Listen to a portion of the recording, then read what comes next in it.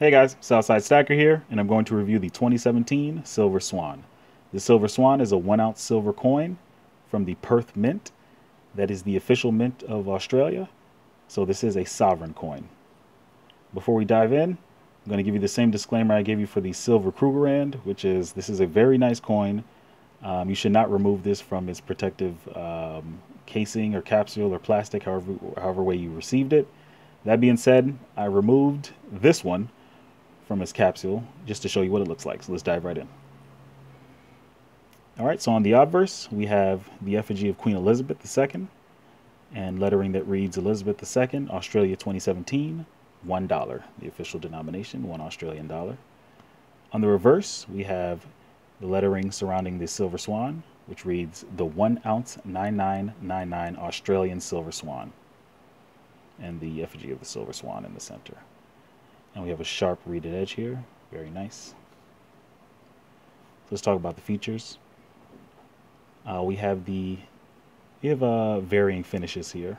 So we have a mirror finish along the edge, a frosted background behind the effigy, frosted lettering, and a mirror-like polish on the queen.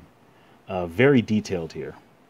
So let's start with the strands of hair. You can see all the individual strands all the way to the top of her head. Very beautiful, and you're always looking for lines, very fine lines when you're looking at a silver purchase. You can see the individual jewels in her crown there. Very nice. You can see the detail in her face, the sculpted detail, the lines on her neck, chin, her raised cheeks. You can even see her pupil in her eyes, to the wrinkles in her forehead, the wrinkles near her eyes. This is very good detail here. Exactly what you want. You have the mirror finish here. You can see my fingerprint in the reflection. So this is definitely a very good finish. Frosted background, but it's polished very well. And that frost extends to the lettering. So it's a very good silhouette of the queen when you hold it in the right place. Good profile there. Really nice. Same thing applies to the swan, except a lot more detail here. Let's see, yeah, so we have the feathers here,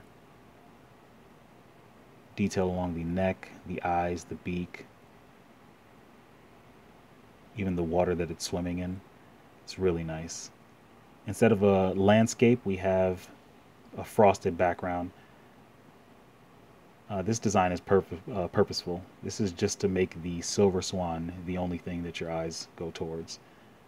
It's perfect. The lettering here is frosted as well, but it's much thinner than the front. I think that once again plays into the design of making the Silver Swan the only thing you pay attention to. It's almost as if the lettering isn't even there. Very thin. I just want to flip that again. So this is how thick the lettering is here. Very wide letters. When you flip it around, very thin letters. It could just be the fact that there are so many letters. If they were too thick, it would take up too much space. But I believe this was purposeful. You have the P mark there, telling you it's Perth Mint. Mirror edge, mirror-like finish on the swan. It's very beautiful. This coin is a 5 out of 5 all the way. It's made perfectly, varying finishes. There's current there's a denomination, official denomination to the coin. And there's a lot of history to it. The Perth Mint logo is a swan, and this is actually the first year release for a swan for the Australian Mint. So this is a very, very historic.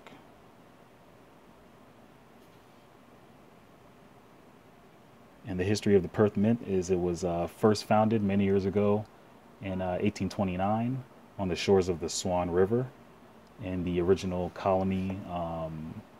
Of Australia, in a territory that was called the Swan River Colony. So that's why there's a lot of history behind this. The logo of the Perth Mint is the swan. This is the first year they actually made a swan coin. It's really nice. So yeah, 5 out of 5. The price of this coin when it first came out, I think mid-year 2017, it was just maybe $3 to $4 over the price of silver. There was only 25,000 of these minted, so it was very limited, and it sold out in 2 days.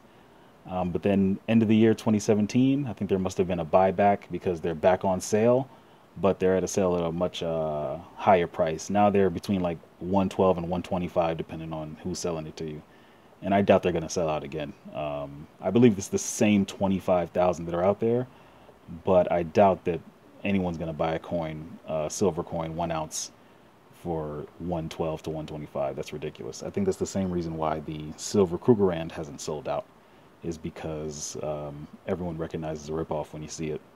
So I advise that you don't buy this silver coin if you haven't already. But if you have, then good luck, or not good luck, but happy luck to you, because your coin has appreciated in value in less than a year, almost sixfold.